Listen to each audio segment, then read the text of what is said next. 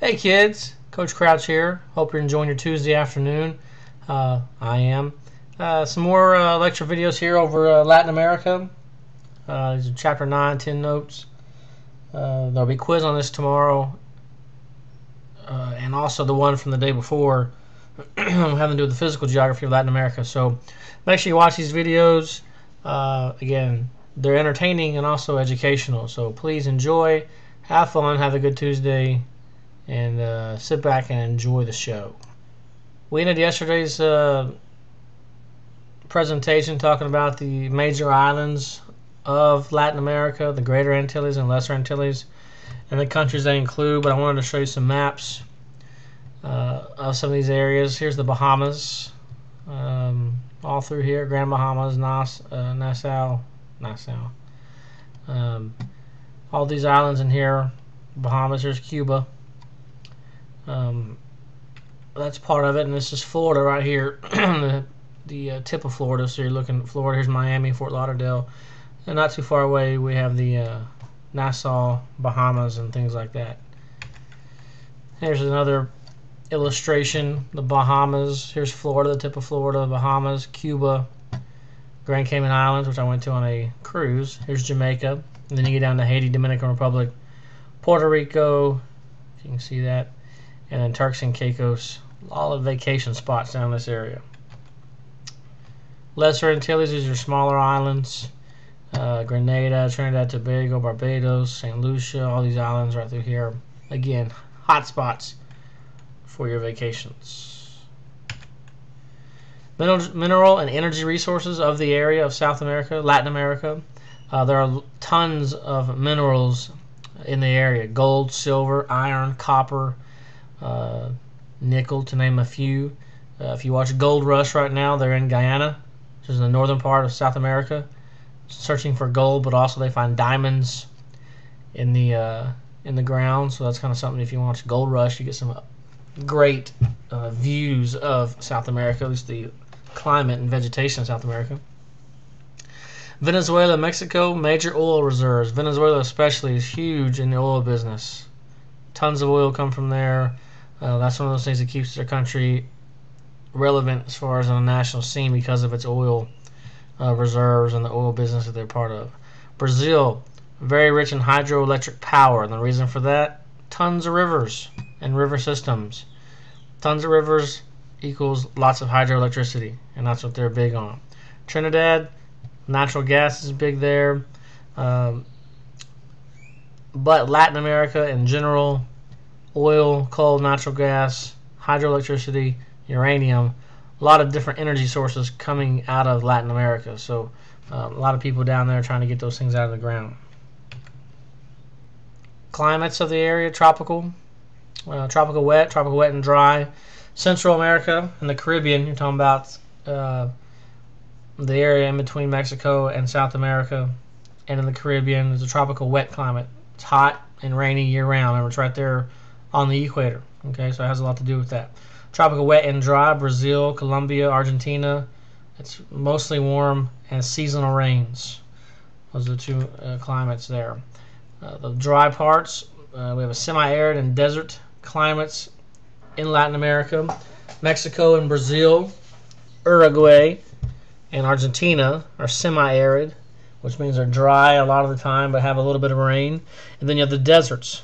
Okay, parts of northern Mexico, the coast of Peru, northern Chile, and the southern part of Argentina are all desert climates. Means very dry and very, very little rain. The mid-latitude climates, humid subtropical. Okay, different parts of South America, rainy winters, hot, humid summers. We have Mediterranean parts, parts of Chile along the western coast, hot and dry summers, cool, moist winters. Marine West Coast. Oops, sorry about that. That's my telephone. Marine West Coast, some parts of southern Chile and Argentina, and then the highlands. Okay, which varies from latitude or altitude. I'm sorry, from moderate to cold. Remember, South America, kind of like North America, stretches very far north and south. It gets us into different latitude areas. Remember, latitude is the most important thing when talking about climate. And because of its stretch north and south, its vertical stretch, it incorporates and it has a lot of climates, different climate zones within Latin America. So make sure you understand that. Slash and burn method, we're talking about ways to improve agriculture, ways to take land that really isn't good for farming because of trees and such, and making it good for farming, at least temporarily. And slash and burn means they're going to cut down the trees and burn everything up. The rest of the trees, grass, brush, everything. The effects, yes, you get temporary land for farming, but at some point the soil becomes exhausted, meaning they don't have the nutrients in the ground to support agriculture, so they move on and cut some others down. Slash and burn. Here are some pictures of the slash and burn, cutting down trees, lighting them up, letting them burn away, and eventually turn that into agricultural land. Here's kind of an after shot of what it would look like. Cut the trees, burn them, and now they gotta go dig the stuff out and use it for farming. Terrace farming, cutting the into the side of a mountain or a hillside. You want to make it's like step-like fields, small fields, kind of cut on the side of hills and slopes, making land that wasn't usable for farming now usable for farming. Okay, also reduces soil erosion, but it's a very innovative way to create farmland. The next slide here shows you some pictures of terrace farming. You can see kind of the cut into the sides of this hill, and they're kind of step-like. It'd be a giant person stepping on these things. But you can see these little pieces of land they can use to grow things. You can see these right here. These are two people cutting or planting land, or seeds, or whatever it may be. Who knows? Not land, obviously. That was kind of not very smart, but taking care of the land. Push and pull factors that lead to growing cities in Latin America. There's a lot of push factors, that make people leave the cities, or make people leave the countryside, pushing them out, and they go into the cities. And there's a lot of things: lack of jobs, the lack of ability to grow produce effectively, could be unrest in the area, whatever it may be. But people tend to move to the cities, and there's also some positives to that. There's also negatives. Cities grow rapidly, and if a city grows too rapidly, then there's not an infrastructure put in place to deal with the people. Remember, infrastructure is things that happen that make your everyday life happen in your city. And if you don't have enough infrastructure in place, then it was going to lead to a lot of problems. The cities you see listed: Mexico City, Rio de Janeiro, Buenos Aires, all these cities are growing rapidly because of these massive amount of people who are moving into them. Some of these side effects or bad things that have happened because of the growing of cities. You have what we like to call slums, very poor areas, because there's not enough housing. Unemployment tends to happen because you have people who need jobs who can't find enough jobs because not enough exist.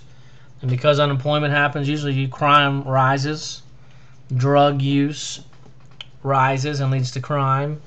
And then another effect is the levels of pollution tend to rise if you have a lot of people there, especially if they all have vehicles. But those are some of the bad things of rapidly growing cities. And one of the last things economically that really helps Latin America is tourism. Some parts are more touristy than others, but it is an important part of some of these countries, especially the islands, economics. Some advantages of tourism: they create businesses and jobs. A lot of these countries, like Jamaica, if you ever go there, we went on a cruise. Lots of jobs created because of tourism. Okay, brings money into the economy, all the money you spend, and they can help reduce the income gap between the rich and the poor.